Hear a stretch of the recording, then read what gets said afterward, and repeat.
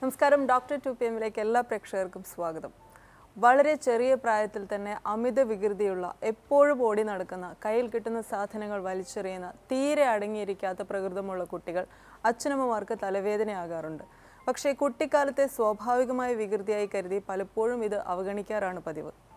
അടി കൊടുത്തും ദേഷ്യപ്പെട്ടും നിയന്ത്രിക്കാൻ ശ്രമിച്ചാലും പ്രയോജനമില്ലാതെ വരുന്നതോടെ പ്രശ്നം രൂക്ഷമാകും. അല്പം പോലും ക്ഷമയില്ലാത്ത, ക്ലാസ്സിൽ ശ്രദ്ധിക്കാൻ പറ്റാത്ത, തോൽവി അംഗീകരിക്കാൻ കഴിയാത്ത, പെട്ടെന്ന് ദേഷ്യപ്പെടുന്ന, മറ്റുള്ളവരെ ഉപദ്രവിക്കുന്ന പിടിവാശിക്കാരായ ഇത്തരം കുഞ്ഞുങ്ങളുടെ ബാല്യകൗമാരങ്ങളെ പീഡനകാലമാക്കുന്ന മാതാപിതാക്കൾക്കും അധ്യാപകരും അവർക്ക് ശിക്ഷയല്ല രക്ഷയാണ് വേണ്ടതെന്ന് പലപ്പോഴും തിരിച്ചറിയാറില്ല. പക്ഷേ ഒരല്പം ശ്രദ്ധയും കരുതലുമുണ്ടെങ്കിൽ തിരുത്താനാവാത്തതല്ല ഈ പ്രശ്നങ്ങളൊന്നും തന്നെ. കുട്ടികളിലെ പെരുമാറ്റ വൈകല്യങ്ങളെ തിരിച്ചറിയാനും തിരുത്താനുമുള്ള വഴികളാണ് ഇന്ന് ഡോക്ടർ 2PM ചർച്ച ചെയ്യുന്നത്. നമ്മോടൊപ്പം ചേരുന്നത് തിരുവനന്തപുരം അനന്തപുരി ആശുപത്രിയിലെ പീഡിയാട്രീഷ്യനായ ഡോക്ടർ ഗോപിക ശേഖറാണ്. ഡോക്ടർ, പ്രോഗ്രാമിലേക്ക് സ്വാഗതം. ഡോക്ടർ, ഇപ്പോൾ സൂചിപ്പിച്ച പ്രശ്നങ്ങളൊക്കെ പ്രായത്തിൻ്റെതായ വികൃതി എന്നതിലപ്പുറം പരിഗണനയോ ചികിത്സയോ ഒക്കെ ആവശ്യമായ പ്രശ്നങ്ങളാണെന്ന് എങ്ങനെ തിരിച്ചറിയാനാകും? അതായത് കുട്ടികളാവുമ്പോൾ എപ്പോഴും അവർ വികൃതിയുള്ളവരായിരിക്കും. വികൃതിയുള്ള പ്രായം തന്നെയാണ് കുട്ടികളുടേത്. പക്ഷേ ആ വികൃതി, അതായത് കുഞ്ഞുങ്ങളെ നോക്കുന്ന കെയർ ടേക്കേഴ്സിന്, അച്ഛനമ്മമാരായാലും ശരി, അവരെ പരിപാലിക്കുന്നവർക്കും അവരുമായിട്ട് അടുത്തിടപഴകുന്ന മറ്റു കുട്ടികൾക്ക്, അല്ലെങ്കിൽ അവരെ പഠിപ്പിക്കുന്ന ടീച്ചേഴ്സിന് അത് ഒരു ബുദ്ധിമുട്ടുണ്ടാക്കുന്ന രീതിയിൽ എത്തുമ്പോഴാണ് നമ്മളതൊരു വൈകല്യം എന്ന പേരിൽ വിളിക്കുന്നത്. അത് പെരുമാറ്റ വൈകല്യങ്ങൾ പലതരത്തിലുണ്ട്. അതായത് കുഞ്ഞുങ്ങൾ, അതിൽ ഏറ്റവും കോമൺ ആയിട്ട് ഇപ്പോൾ നമ്മൾ കാണുന്നത് ADHD, അതായത് നേരത്തെ പറഞ്ഞ പോലെ attention deficit hyper activity disorder. അത് കുറച്ച് ശ്രദ്ധക്കുറവ്, അമിത ബഹളം, അതായത് അടങ്ങിയിരിക്കാൻ പറ്റാത്തൊരവസ്ഥ, പിന്നെ എടുത്തുചാട്ടം അല്ലെങ്കിൽ ഇമ്പൾസിവിറ്റി എന്ന് പറയും. ഇത് കുഞ്ഞുങ്ങൾ അറിഞ്ഞുകൊണ്ട് ചെയ്യുന്നതല്ല, അത് അങ്ങനെ ഒരു അസുഖമുണ്ട്, അത് അവരുടെ ഒരു അവസ്ഥയാണ് എന്നുള്ളതാണ് അച്ഛനമ്മമാരും ക്ലാസ്സിലെ ടീച്ചേഴ്സും കൂടെ പഠിക്കുന്ന കുട്ടികളും മനസ്സിലാക്കേണ്ടത്. ഇത് ഒരു രോഗാവസ്ഥയാണെന്നും അതിന് കാര്യമായ പ്രതിവിധി നമ്മൾ കുട്ടിക്കാലത്ത് തന്നെ ചെയ്താൽ കുഞ്ഞുങ്ങളുടെ ബ്രെയിനിൻ്റെ ചില പ്രവർത്തനങ്ങളുടെ, രാസവസ്തുക്കളുടെ അളവിൻ്റെ ഏറ്റക്കുറച്ചിൽ കൊണ്ടാണ് ആ കുഞ്ഞുങ്ങൾ ഇങ്ങനെ പെരുമാറുന്നത്. പെട്ടെന്ന് വളരെ വിചാരിച്ചിരിക്കാതെ ചില സിറ്റുവേഷൻസിൽ അവർ പ്രകോപിതരാവുക, പിന്നെ ക്ലാസ്സിൽ പഠിക്കാൻ മറ്റു കുട്ടികളോടൊപ്പം ഇരിക്കാൻ അവർക്ക് പറ്റാതിരിക്കുക, ക്ലാസ്സിന് ചുറ്റും ഓടി നടക്കുക, ടീച്ചേഴ്സ് എന്തെങ്കിലും പറയുമ്പോൾ എടുത്തു അടിച്ചുള്ള മറുപടി പറയുക. അപ്പോൾ ഇതൊന്നും അവരുടെ എന്താ പറയുക പിടിവാശിയോ അവരുടെ ആ രോഗാവസ്ഥ കൊണ്ട് അവരങ്ങനെ പറയുന്നതാണ്. ഇത് മനസ്സിലാക്കിയാൽ നമുക്ക് അവരെ കൂടെ നമ്മളിൽ ഒരാളായി കാണാനും അവരെ കൂടെ മുഖ്യധാരയിലേക്ക് കൊണ്ടുവരാനും അവരെ പഠിപ്പിച്ച് അവർക്കും ഈ സൊസൈറ്റിയിൽ ഒരു റോൾ പ്ലേ ചെയ്യാനും കൊടുക്കാനും സാധിക്കും. അതുകൊണ്ടാണ് നമ്മൾ ഇത് മനസ്സിലാക്കേണ്ടത്. വിശദമായി സംസാരിക്കാം. അതിനു മുന്നേ തന്നെ നമുക്ക് ഇത്തരം പ്രശ്നങ്ങളെല്ലാം വളരെ നേരത്തെ കണ്ടെത്തി ചികിത്സിക്കുന്നതാണ് ഉത്തമം എന്ന് പറയാറുണ്ട്. അപ്പോൾ ഏറ്റവും നേരത്തെ കണ്ടെത്താൻ വളരെ ഏർലി സയൻസ് എന്തൊക്കെയാണ്? ഇത് ADHD എന്ന് പറഞ്ഞാൽ നമുക്ക് ശരിക്കും വളരെ കുഞ്ഞായിരിക്കുമ്പോൾ കിൻഡർ ഗാർട്ടൻ സ്റ്റേജിൽ തന്നെ, അതായത് നഴ്സറി സ്കൂളിൽ പഠിക്കുന്ന കുട്ടിയിൽ വരെ നമുക്ക് കണ്ടുപിടിക്കാൻ സാധിക്കും. അതായത് കുഞ്ഞ് സ്കൂളിൽ പോയി തുടങ്ങുമ്പോൾ തന്നെ ടീച്ചേഴ്സ് പറയും ഒരിക്കലും ക്ലാസ്സിൽ അല്ലെങ്കിൽ അവന് കസേരയിൽ അടങ്ങിയിരിക്കാൻ പറ്റില്ല, അവന് എപ്പോഴും സ്ക്രൂ കൊടുത്ത പോലെ ആയിരിക്കും, അല്ലെങ്കിൽ എപ്പോഴും ഓൺ ദ മൂവ് ആയിരിക്കും അവർ. പിന്നെ വേറൊന്ന് ഏറ്റവും പ്രധാനമായിട്ട് ഇമ്പൾസിവിറ്റി, അതായത് എടുത്തുചാട്ടം. അവർക്ക് പേടി അധികമില്ല, മുൻപിൻ നോക്കാതെ അവർ ഓരോ കാര്യങ്ങളായി ചെയ്തുകൊണ്ടിരിക്കും. അപ്പോൾ ഇങ്ങനെയുള്ള കുട്ടികൾക്ക് കൂടുതൽ അപകടങ്ങളിൽ ചെന്ന് ചാടാൻ സാധ്യതയുണ്ട്. ഇപ്പോൾ തീയിൽ സാധാരണ കുട്ടികളാണെങ്കിൽ നമ്മൾ തീ കണ്ട് ഒന്ന് അറയ്ക്കും, അല്ലെങ്കിൽ ഒരിക്കൽ ഒന്ന് കൈ പൊള്ളിയാൽ പിന്നെ അവരങ്ങോട്ട് പോകത്തില്ല. ആ ഒരു ശ്രദ്ധക്കുറവ് അവരുടെ ആ ഒരു ആക്ടിവിറ്റീസിലും അത് കാണിക്കും. പിന്നെ സ്കൂളിൽ പോകുന്നതാണെങ്കിൽ എപ്പോഴും പെൻസിൽ കളയുക, റബ്ബർ കളയുക. അപ്പോൾ ഇതൊക്കെ സാധാരണ കുട്ടികൾ ചെയ്യുന്നതാണ്. പക്ഷെ ഒരു പരിധി വിട്ട് നമ്മൾ വഴക്ക് പറഞ്ഞാലും നമ്മൾ റിപ്പീറ്റഡായിട്ട് പറഞ്ഞാലും അവർ മറന്നുപോകും. ടിഫിൻ ബോക്സ് മറന്നിട്ട് വരിക, ഇങ്ങനെ കുഞ്ഞു കുഞ്ഞു കാര്യങ്ങൾ അവരുടെ ആ ശ്രദ്ധക്കുറവിൻ്റെ ഫസ്റ്റ് സൈൻസാണ് ഇതൊക്കെ. ഇങ്ങനെ നേരത്തെ നമ്മൾ തിരിച്ചറിഞ്ഞാലുള്ള ഗുണം എന്താണ് ഡോക്ടർ? എന്തൊക്കെയാണ് അതിനുള്ള ട്രീറ്റ്മെൻറ്റ്സ്? അതാണ് ഇപ്പോഴത്തെ നമ്മുടെ ഈ വിഷയത്തിൻ്റെ പ്രാധാന്യം തന്നെ അതാണ്. അതായത് വളരെ കുഞ്ഞുനാളിലെ കുഞ്ഞുങ്ങളുടെ ബ്രെയിൻ വളരെ പ്ലാസ്റ്റിക് ബ്രെയിനാണ്. Can be moulded.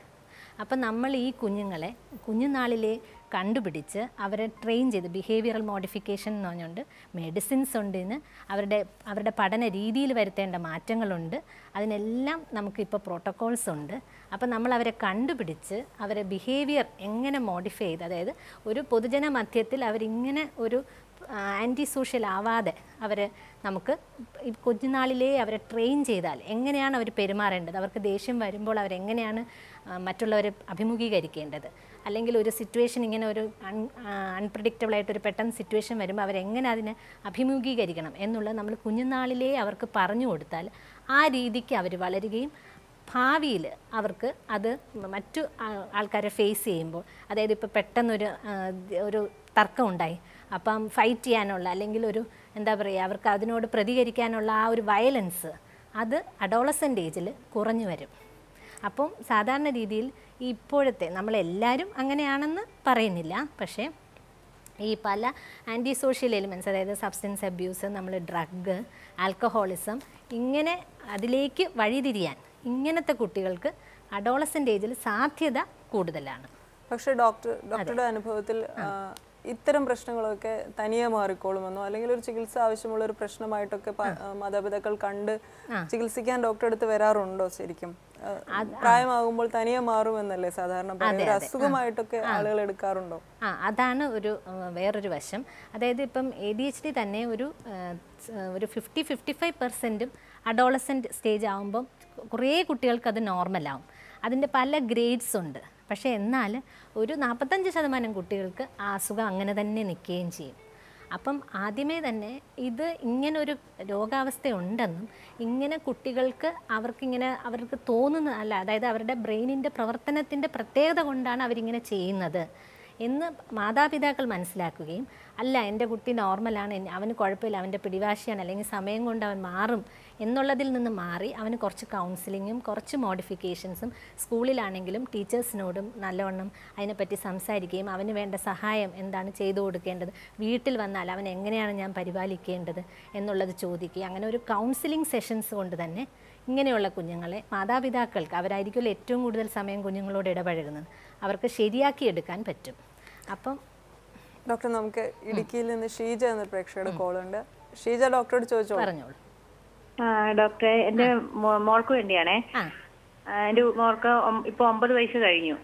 അവള് കുഞ്ഞായിരുന്നപ്പോ കുറ്റക്കാട് കുസൃതി അങ്ങനെയൊന്നും ഇല്ലായിരുന്നു.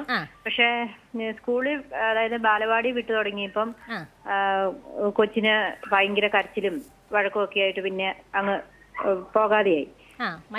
പോകാതെയായി കഴിഞ്ഞു കഴിഞ്ഞാൽ പിന്നെ ഞങ്ങള് LKG ചേർത്ത് LKG പോയി. അന്നേരം ഒന്നും വലിയ കുഴപ്പമില്ല, പഠിക്കാനും ഒന്നും കുഴപ്പമില്ല. പക്ഷെ ഇപ്പം പഠിക്കാനും ഇച്ചിരി മടിയുണ്ട്. പിന്നെ പേന, പെൻസില്, എറേസർ ഇങ്ങനെയുള്ള സാധനങ്ങളെല്ലാം കൊണ്ടുപോയി എല്ലാ ദിവസവും ഓരോന്നേ കൊടുത്തു വിടണം. അപ്പൊ ഇളയ കൊച്ചിനോടാണേലും ആദ്യമൊന്നും വലിയ വഴക്കോ പിണക്കോ അങ്ങനെ ഒന്നുമില്ലായിരുന്നു. ഇപ്പൊ എന്ത് കാര്യത്തിനാണേലും പുള്ളിക്കാരി ഇങ്ങനെ, എന്നാലും അവൾ ഒത്തിരി ക്ഷമയൊക്കെ ഉണ്ട് കൊച്ചിന്, ഇളയ കൊച്ചിനെക്കാട്ടിലും. പക്ഷെ എന്തോ അവക്കൊരു, നമ്മളൊരു കാര്യം പറഞ്ഞു കഴിഞ്ഞാൽ പുള്ളിക്കാരി അത് മനസ്സിലാകുന്നില്ലാത്ത പോലെയാണ്. എന്നാൽ പഠിക്കാൻ ഒരു ബുദ്ധി കുറവൊന്നുമില്ല, നല്ല മാർക്കും ഒക്കെ ഉണ്ട്. പക്ഷെ എന്തോ ഒരു പെരുമാറ്റ വൈകല്യം തോന്നുന്നുണ്ട് നിങ്ങൾക്ക് അല്ലേ? എനിക്ക് തോന്നുന്നുണ്ട്. അപ്പം ഞാൻ നേരത്തെ പറഞ്ഞ തന്നെയാണ് ഷീജ, മോളുടെ ബ്രെയിനിൻ്റെ പ്രവർത്തനത്തിന് ചില രാസപദാർത്ഥങ്ങൾ വേണം. അവരുടെ അളവിൻ്റെ ചെറിയ ഏറ്റക്കുറച്ചിൽ കൊണ്ട് മോളുടെ പെരുമാറ്റത്തിൽ ഉണ്ടാകുന്ന വൈകല്യങ്ങളാണ് ഷീജ നേരത്തെ പറഞ്ഞത്. അത് മോള് അറിഞ്ഞുകൊണ്ട് ചെയ്യുന്നതല്ല. മോളുടെ കെയർലെസ്നെസ്സിന് നമുക്ക് മോൾക്ക് പറഞ്ഞു കൊടുത്താൽ, അത് കൗൺസിലിംഗ് വഴിയും, ഇപ്പോൾ 9 വയസ്സായല്ലോ, കുഞ്ഞിന് കാര്യങ്ങൾ പറഞ്ഞാൽ മനസ്സിലാവും. അവർ ഈ മറന്നു പോകുന്നതിൻ്റെ ഒരു പ്രത്യേക എന്താ, അവരത് ശ്രദ്ധിക്കാത്തതുകൊണ്ടാണ്, അല്ലെങ്കിൽ അവരതിന് ഇമ്പോർട്ടൻസ് കൊടുക്കാത്തതുകൊണ്ടാണ് ഇങ്ങനെ മറന്നിട്ടൊക്കെ വരുന്നതും. പിന്നെ പറഞ്ഞില്ലേ, മറ്റു കുട്ടികളോട് ചെറിയ കാര്യങ്ങൾ, മറ്റു കുട്ടികൾ എന്തെങ്കിലും ഇപ്പോൾ റബ്ബർ അവർ ചോദിക്കുമ്പോൾ കൊടുക്കാതിരിക്കുകയോ അല്ലെങ്കിൽ നോട്ട് ബുക്ക് കാണിച്ചു കൊടുക്കാതിരിക്കുമ്പോൾ അവർക്ക് ഭയങ്കര ആങ്കർ ഔട്ട് ബേഴ്സാണ് വരുന്നത്. അപ്പം അത് നമുക്ക് കുഞ്ഞിനെ കൗൺസിലിംഗ് സെഷനിൽ കൊണ്ടുപോകുക, അടുത്ത സൈക്കോളജിസ്റ്റിനെ, പീഡിയാട്രീഷ്യനെ കാണിക്കുക, കുഞ്ഞിൻ്റെ ഈ സ്വഭാവ വൈകല്യങ്ങൾ പറയുക. ഡോക്ടർ കുഞ്ഞിനോട് ഒരു അരമണിക്കൂറോ 1 മണിക്കൂറോ 2-3 സെഷൻസ് അങ്ങനെ ഇരുന്ന് കഴിയുമ്പോൾ കുഞ്ഞിന് വ്യത്യാസം വരും. കുഞ്ഞിന് തന്നെ മനസ്സിലാവും കുഞ്ഞിൻ്റെ സ്വഭാവ രീതി എങ്ങനെയാണ് മാറ്റേണ്ടതെന്നും. ഷീജയ്ക്കും കുഞ്ഞിനെ എങ്ങനെ അപ്രോച്ച് ചെയ്യാം, അതായത് കുഞ്ഞിന് ഇങ്ങനത്തെ ട്രിഗേഴ്സ്, ഈ നമ്മളെ ഓരോ സിറ്റുവേഷനും കുഞ്ഞിന് ഈ ഔട്ട്ബേസ്റ്റ് ഉണ്ടാക്കാനുള്ള സിറ്റുവേഷൻസ് അവോയ്ഡ് ചെയ്യുക.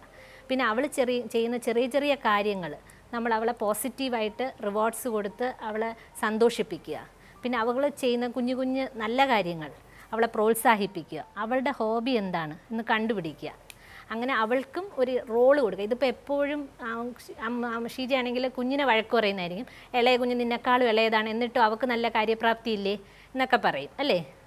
അപ്പോൾ ആ ഒരു സിറ്റുവേഷൻ അത് അവളെ കൂടുതൽ മനോവിഷമത്തിലാക്കുകയുള്ളൂ. അപ്പോൾ അങ്ങനെയുള്ള സിറ്റുവേഷൻസ് അവോയ്ഡ് ചെയ്യേണ്ടത് എങ്ങനെയാണ് എന്ന് നിങ്ങൾ രണ്ടുപേരും കൂടി ഒരു കൗൺസിലിംഗ് സെഷൻ അറ്റൻഡ് ചെയ്യുക. ഷീജ വിളിച്ചതിന് നന്ദി. കൊടുങ്ങല്ലൂരിൽ നിന്ന് ആതിര എന്നൊരു പ്രേക്ഷകയുടെ കോളുണ്ട്. ആതിര സംസാരിച്ചോളൂ. ഹലോ ഹലോ ഹലോ നമസ്കാരം മാഡം. ഞാൻ കൊടുങ്ങല്ലൂരിൽ സംസാരിക്കണേ. പറഞ്ഞോളൂ മാഡം. എനിക്ക് ഒരു കൊച്ച് 2 പിള്ളേരാണ്. ഒരാള് 5 വയസ്സായി, കമഞ്ഞ. അവള് എന്ത് പ്രശ്നം ഉണ്ടെങ്കിലും വീട്ടിലെ പല പ്രശ്നങ്ങളുണ്ടെങ്കിലും ആളൊന്നും മിണ്ടില്ല, അച്ഛനോട് പറയില്ല. പക്ഷെ ആള് കളിക്കാനും ഡാൻസ് കളിക്കാനും പാട്ട് പാടാനും പഠിക്കാനൊക്കെ ഇൻട്രസ്റ്റ് ഉള്ളതാണ്. പക്ഷെ എന്തോ ഒരു വിഷമം വന്നാലും ആള് തുറന്നു പറയുന്നത്, ചോദിച്ചാലും പറയൂല ആള്. സ്കൂളിൽ നടക്കുന്ന കാര്യങ്ങളൊന്നും വന്ന് പറയാറില്ല. എന്ത് ചോദിച്ചാൽ ആളുകള് പറയൂല. പറയണെങ്കിൽ ഒരു 5 പ്രാവശ്യമൊക്കെ ചോദിച്ചാൽ എന്തെങ്കിലും പറഞ്ഞാലായി. പിന്നെ എന്തെങ്കിലും വിഷമം തട്ടിയാലും പിന്നെ വല്ലയിടത്ത് പോയാലും വല്ലവരും വല്ല വീട്ടിൽ നിന്ന് വല്ലവരും വല്ല പുറത്തേക്ക് കൊണ്ട് വാങ്ങി തന്നാൽ എന്ത് വാങ്ങി തന്നെന്ന് പറഞ്ഞാലും ആളൊന്നും മിണ്ടൂല. ഞാനൊന്നും പറയാറൊന്നുമില്ല. പക്ഷെ ആള് അങ്ങനെ ഒരു പ്രത്യേക ഒരു ഇതാണ്. അപ്പൊ എനിക്ക് അങ്ങനെ കാണുമ്പോ ഒരു വിഷമാണ് മാഡം. എന്താ വെച്ചാല് നമ്മള് സംസാരിക്കാനൊക്കെ തുടങ്ങിയതൊക്കെ കറക്റ്റ് സമയത്ത് 5 വയസ്സായ ആള് സംസാരിക്കണൊക്കെ ഉണ്ട്. ആള് എല്ലാം കൊണ്ട് ഏൽപ്പിയാണ്. പക്ഷെ ആള് ഇങ്ങനെ നമ്മളോടൊന്നും തുറന്നു പറയില്ല എന്നുള്ളൂ. മോൾക്ക് ഒരു ചെറിയ പെരുമാറ്റ വൈകല്യം, സെലക്റ്റീവ് മ്യൂട്ടിസം എന്ന് പറയും. അതായത് സംസാരിക്കാൻ അവൾക്ക് തീരെ താല്പര്യം തോന്നുന്നില്ല. അപ്പൊ മറ്റുള്ളവരോടായിട്ട് ഇല്ല, വീട്ടിലായിട്ട് എല്ലാവരും പറയും, എല്ലാവരോടും പക്ഷെ പുറത്ത് പോയി വന്നു കഴിഞ്ഞാല് ആരോടൊന്നും പറയില്ല. ആൾക്ക് വിഷമം തട്ടിയതൊന്നും അങ്ങനെ പറയില്ല. വിഷമ കാര്യങ്ങൾ പറയാനുള്ള ബുദ്ധിമുട്ടാണ് അല്ലേ. അപ്പൊ ഇത് വലിയ പ്രോബ്ലം അല്ല ഷീജ. ആതിര, നമുക്ക് ആതിര ഒരു പീഡിയാട്രീഷ്യനെ കാണുക, കുഞ്ഞിന്റെ ഈ പ്രോബ്ലം പറയുക. അപ്പോൾ 2-3 കൗൺസിലിംഗ് സെഷനിലൂടെ കുഞ്ഞിനെ ശരിയാക്കാവുന്നതേ ഉള്ളൂ. എന്തുകൊണ്ടാണ് അവൾ വീട്ടിലിങ്ങനെ വിഷമമുള്ള കാര്യങ്ങൾ വീട്ടിൽ അവതരിപ്പിക്കാതെ? അങ്ങനെ എപ്പോഴെങ്കിലും അവതരിപ്പിച്ചപ്പോൾ അവൾക്ക് എന്തെങ്കിലും വിഷമം തട്ടുന്ന രീതിയിൽ നമ്മൾ പറഞ്ഞിട്ടുണ്ടോ? വീട്ടിലുള്ളവരുടെ പെരുമാറ്റം അത് വെച്ചിട്ട് ഡോക്ടറോട് അവൾ സംസാരിച്ചാൽ കുഞ്ഞിനെ കൗൺസിൽ ചെയ്ത് ശരിയാക്കാവുന്നതേ ഉള്ളൂ കേട്ടോ. ആതിര വിളിച്ചതിന് നന്ദി. ഡോക്ടർ നമുക്കൊരു ഇടവേളയ്ക്ക് സമയമായിരിക്കുന്നു. ഡോക്ടർ 2 PM ചെറിയൊരു ഇടവേള.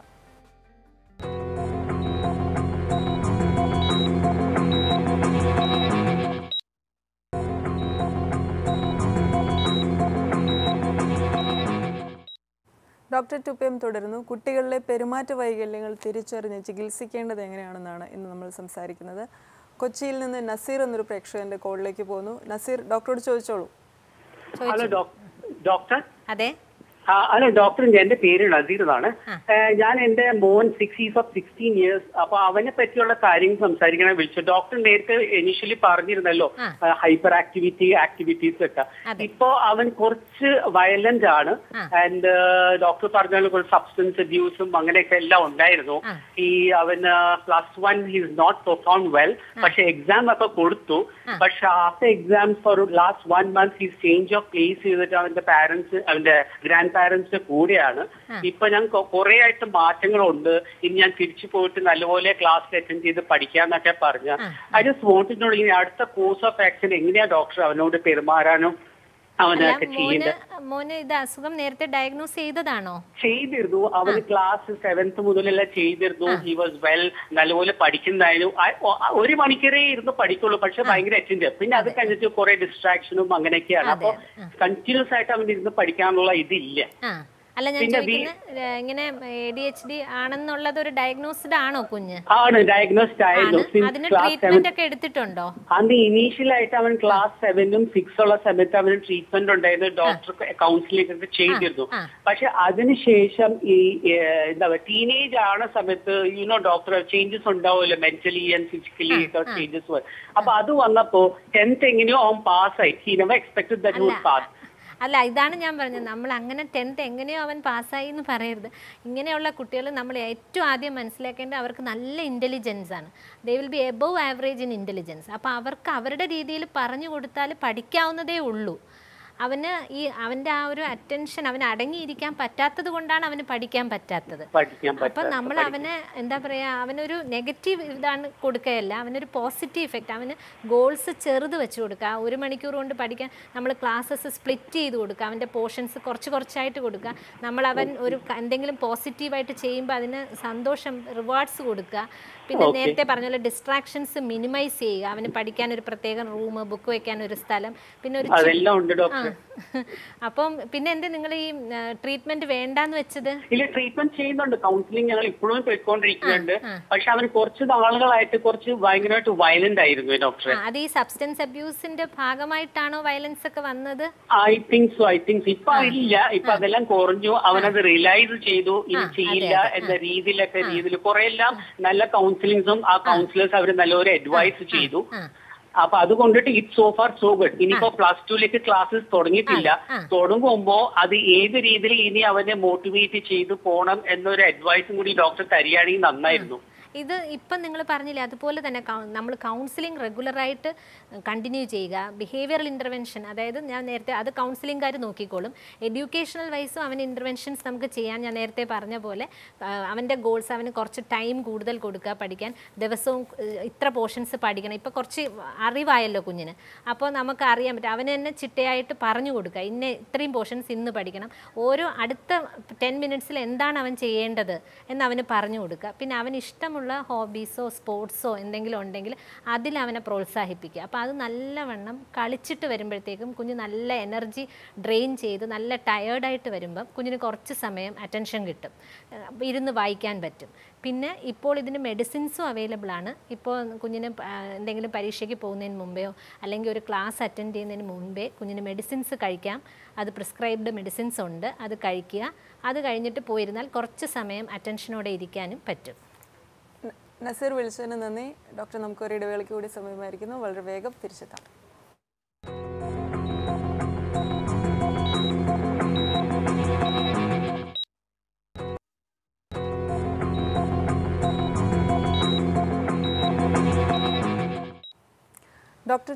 ഡോക്ടർ 2PM അവസാന ഘട്ടത്തിലേക്ക് കടക്കുകയാണ്. ഡോക്ടർ, ഇത്തരം പെരുമാറ്റ വൈകല്യമുള്ള പ്രശ്നമുള്ള കുട്ടികൾക്ക് സ്വാഭാവികമായും പഠന വൈകല്യങ്ങൾ കൂടി കാണാറുണ്ട്. പഠന വൈകല്യങ്ങൾ എന്ന് പറയുമ്പോൾ പലതരത്തിലുണ്ട്, എഴുതാനോ വായിക്കാനോ പഠിക്കാനോ ഒക്കെയുള്ള ബുദ്ധിമുട്ടുകൾ. അപ്പം ഇത്തരം പ്രശ്നങ്ങൾ കൂടി നമുക്ക് നേരത്തെ തിരിച്ചറിയാൻ പറ്റുമോ? പിന്നെന്താ, പഠന വൈകല്യം നേരത്തെ പറഞ്ഞതുപോലെ ഈ ഹൈപ്പർ ആക്ടിവിറ്റി ഉള്ള കുട്ടികൾക്ക് വളരെ ഷോർട്ട് അറ്റൻഷൻ സ്പാൻ ആയിരിക്കും. അവർക്ക് ഇരുന്ന് പഠിക്കാൻ പറ്റത്തില്ല.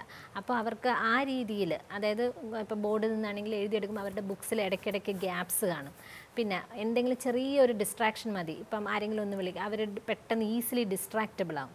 അപ്പോൾ അങ്ങനെ അവർക്ക് ലേണിംഗ് ഡിസബിലിറ്റി വരും. ഇത് കൂടാതെ തന്നെ ഇതിനോട് അസോസിയേറ്റഡ് ആയിട്ട് പലതരത്തിലുള്ള ഡിസ്ക്രൈബ്ഡ് ലേണിംഗ് ഡിസബിലിറ്റീസും ഈ കുഞ്ഞുങ്ങൾക്കുണ്ടാകും. അതായത് ഡിസ്ലെക്സിയ അല്ലെങ്കിൽ വായിക്കാനുള്ള ബുദ്ധിമുട്ട്, ഗ്രാഫിയ അല്ലെങ്കിൽ കുഞ്ഞുങ്ങൾക്ക് എഴുതാൻ ബുദ്ധിമുട്ട്, പിന്നെ ഡിസ്കാൽക്കുലിയ എന്ന് പറഞ്ഞാൽ കണക്ക് ഗണിതം ചെയ്യാനുള്ള ബുദ്ധിമുട്ട്. അതൊരു വേറെ ഒരു എൻറ്റിറ്റിയാണ്. ഈ അസുഖം ഡിസ്ലെക്സിയൊക്കെ ഉള്ള കുട്ടികൾക്ക് ഹൈപ്പർ ആക്ടിവിറ്റി കാണാം, ഹൈപ്പർ ആക്ടിവിറ്റി ഉള്ളവർക്ക് ഡിസ്ലെക്സിയ കാണാം. ഇതൊന്നുമല്ലാതെ തന്നെ ഈ ഹൈപ്പർ ആക്ടിവിറ്റി ഉള്ള കുട്ടികൾക്ക് അവരുടെ ആ സ്വഭാവത്തിൻ്റെ പ്രത്യേകത കൊണ്ട് തന്നെ പഠിക്കാൻ ബുദ്ധിമുട്ട് അനുഭവപ്പെടാം. ഡോക്ടർ, ഇത്തരത്തിൽ പഠിക്കാൻ പിന്നോട്ടുള്ള കുഞ്ഞുങ്ങൾക്ക് ആത്മവിശ്വാസവും വളരെ കുറവായിരിക്കും. അപ്പോൾ കുഞ്ഞുങ്ങളെ ആത്മവിശ്വാസം വർദ്ധിപ്പിക്കാനായിട്ട് നമുക്ക് എങ്ങനെ അവരെ സഹായിക്കാം? അതാണ് ഏറ്റവും ആദ്യം വേണ്ടത്, അവരുടെ ആത്മവിശ്വാസം വർദ്ധിപ്പിക്കുക. അവരും ഈ സൊസൈറ്റിയിൽ വേണ്ട ആൾക്കാരാണെന്ന് അവരെ മനസ്സിലാക്കുക.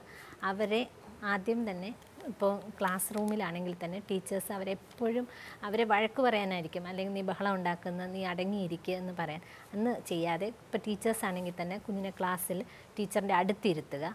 അവർക്ക് മറ്റു കുട്ടികൾക്ക് കൊടുക്കുന്നതിനേക്കാൾ കുറച്ച്, അതായത് ഒരു സെറ്റ് ഗോൾ ചെറുതായിട്ട് കൊടുക്കുക. ഇപ്പോൾ മറ്റു കുട്ടികൾക്ക് 10 കണക്ക് കൊടുക്കാൻ പറഞ്ഞാൽ അവർക്ക് 5 കണക്ക് മാത്രം കൊടുക്കുക. എന്നിട്ട് അത് ചെയ്യുമ്പോൾ അവരെ പ്രോത്സാഹിപ്പിക്കുക. അത് എന്തെങ്കിലും അവർ തെറ്റ് കാണിച്ചാൽ അതിന് തെറ്റ് പറഞ്ഞിട്ട് എന്താണ് അവരുടെ പ്രോബ്ലം എന്ന് പറഞ്ഞിട്ട് അതിനുള്ള വഴി അവർക്ക് പറഞ്ഞു കൊടുക്കുക.